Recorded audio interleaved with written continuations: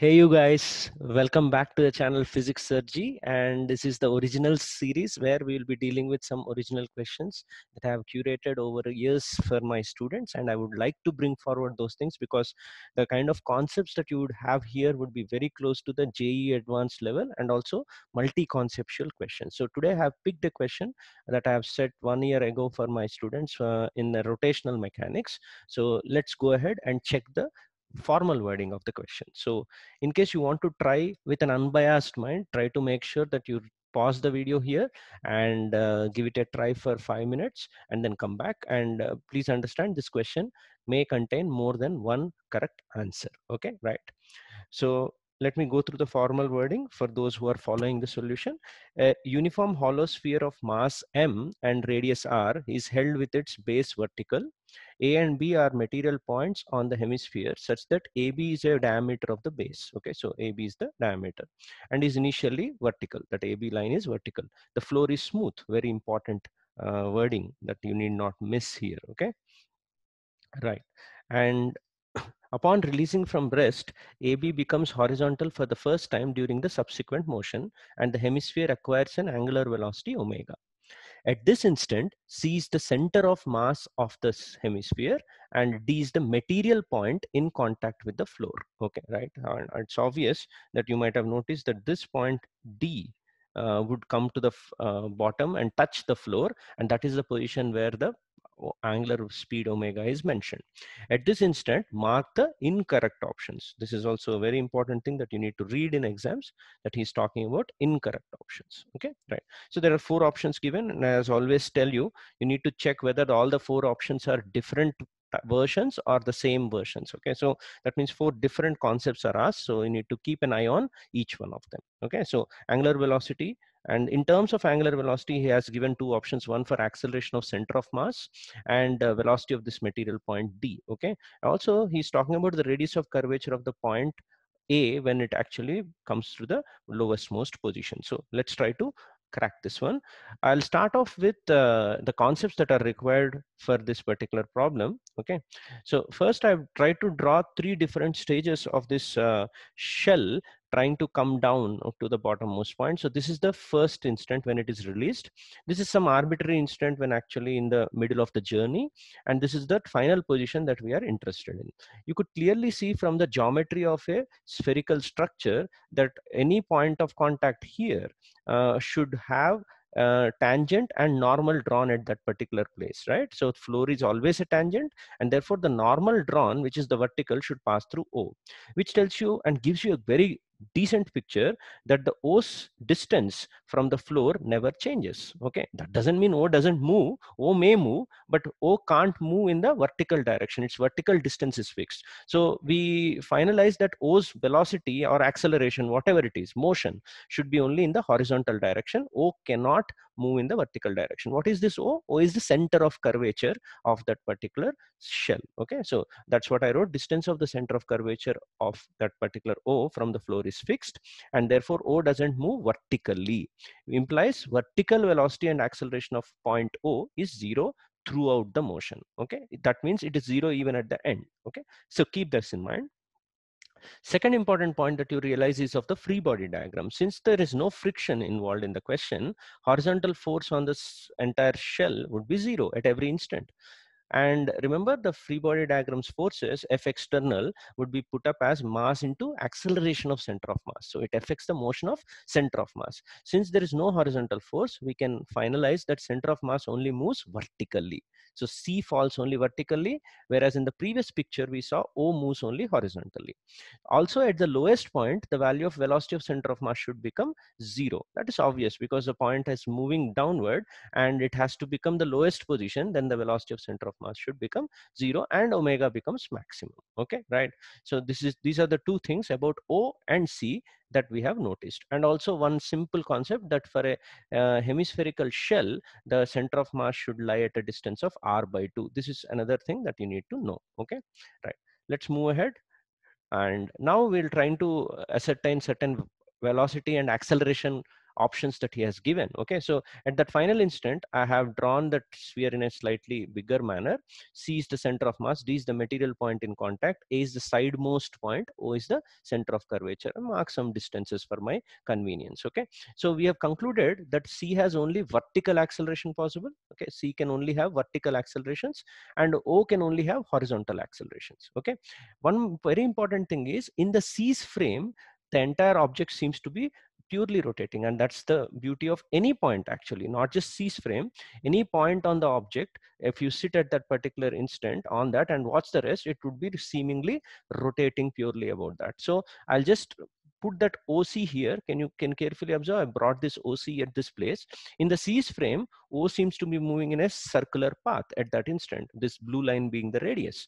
So if it has to move in circular path and angular velocity is omega of the object, then the acceleration of that O point with respect to C is downward and r by 2 omega square, and velocity of that O point should be r omega towards right because it's spinning in a clockwise sense. Okay, so these are the two things with respect to C. But that means AOC, can I write this symbolically? A acceleration of O with respect to C we found is r omega square by 2 downward, which I will write as AO minus AC equal to that same wording, but AO is 0, right? Acceleration of O in the vertical direction is 0. Okay, so if I substitute that, AC actually comes out to be r omega square by 2 in the upward direction. This is a very smart way of finding acceleration of center of mass. Okay, so center of mass is not moving at that instant. That means velocity is 0, but its acceleration is upward. Very, very important conclusion that we found. So using all of this, we conclude something very simple, that velocity of center of mass at that instant is 0, but its acceleration is upward. We call that as a rest frame. The word rest represents velocity being 0. Whereas velocity of point O is towards right, which is r omega, but its acceleration is 0.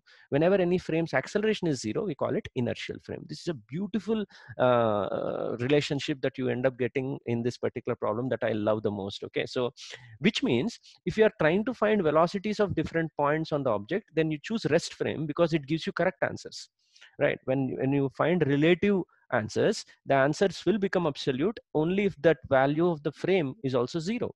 So I conclude that if I want velocity of, let's say, point A, it's better to sit on center of mass and watch it, because center of mass doesn't have velocity. But I don't do the same thing to find out the acceleration of point A. Acceleration of point A, I'll try to not sit on center of mass because it itself has an acceleration. So what's a better way? I think acceleration should always be found from inertial frames. Okay, so I conclude A's velocity, I'll sit on C and find out. A's acceleration, I'll sit on O and find out because it's an inertial frame. Okay, same thing I'll use for D also. Imagine in the options, I think he's talking about velocity of point D. So velocity of point D, what's the best place to sit and watch? Center of mass, because its velocity is 0. So you sit on center of mass, and if this is turning in clockwise sense, he will think that this particular D point is moving towards left with velocity of r omega by 2.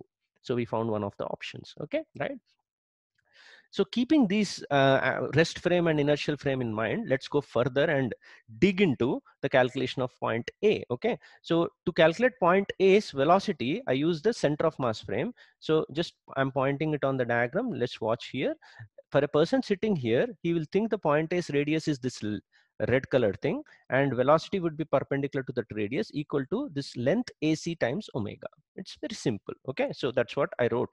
So to calculate VA, we use rest frame, which is center of mass frame. VA is equal to AC into omega perpendicular to AC.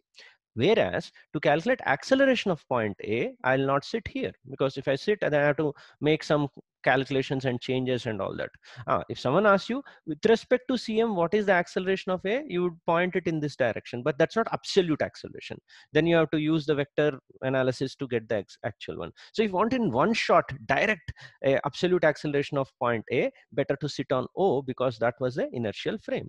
So when you sit on O to watch for the acceleration of point A, then it would be towards O because it's centripetal in nature, and it would be r omega square, and that's what we wrote. Okay, so we found acceleration and velocity of A in two different ways, but these are absolute values. So this green color is acceleration, this red color is the net velocity of that point A. What will we do with that?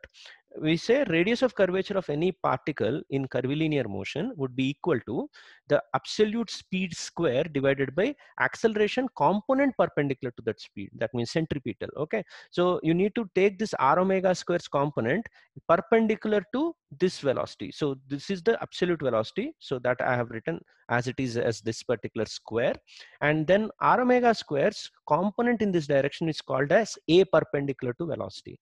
That's what I wrote. And when you substitute the cos theta from the triangle, you end up getting 5 root 5 r by 8. I think this is also in one of the options. The last thing that is left out is to solve for omega. What's the value of omega? I think you should have guessed work energy theorem is the way to go. Okay, so by the time this particular configuration is reached, C would have fallen down by a distance of r by 2. That you can clearly check. So mechanical energy conservation from start to the end produces a mgr by 2 loss in potential energy should be equal to gain in kinetic energy. Okay, now very important thing that you should realize is this bottommost point is not the ICR. This is actually slipping because there is no friction.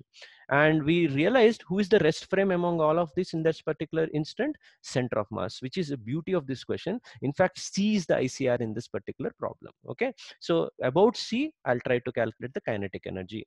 Half ICM into omega square. Another concept, ICM is a very interesting calculation here, because you already know the moment of inertia about O, because it's a curvature point. You know the moment of inertia about this particular place is 2 by 5 mr square. So use parallel axis theorem to get to that moment of inertia at C, and be careful, the center of mass, you should subtract that value, because center of mass moment of inertia would be smaller. So with all these manipulations and lot of satisfaction, you will end up getting this particular value of omega, which I don't think is there in the options. Okay, so let's go back and check the options. Please remember, in all of this, you should not forget that it was an incorrect options that were asked. Okay, right. So in this, omega is equal to root 3 g by 2r is an incorrect option. So A is the part of the key.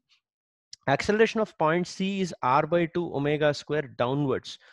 This is very cunning way of asking. I think when we found acceleration of C, we found r omega square by 2 upwards. Okay, right? And this can be actually used to find normal reaction between floor and the shell. Okay, so n is not mg in this situation. So upward is the correct answer. So downward is a wrong thing. So it will be a part of the key.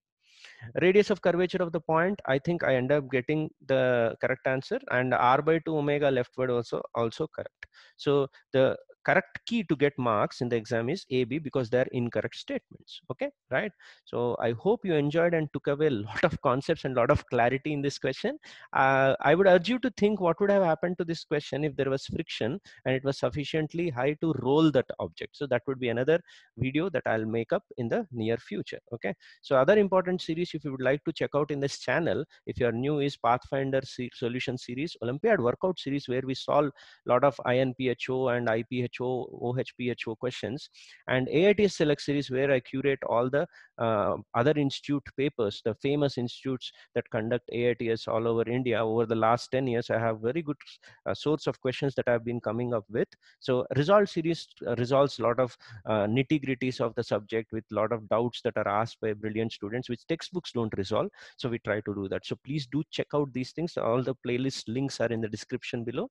And if you like those and like this present video, please do like, share, and subscribe to my channel. Try to spread it to your friends. Bring more of your friends to the discussions, and please do write in comments what do you want to watch next. Okay, I'll keep making a note of those things, and I'll come up with those videos in the near future. Okay, thank you. Stay safe, and see you in the next video.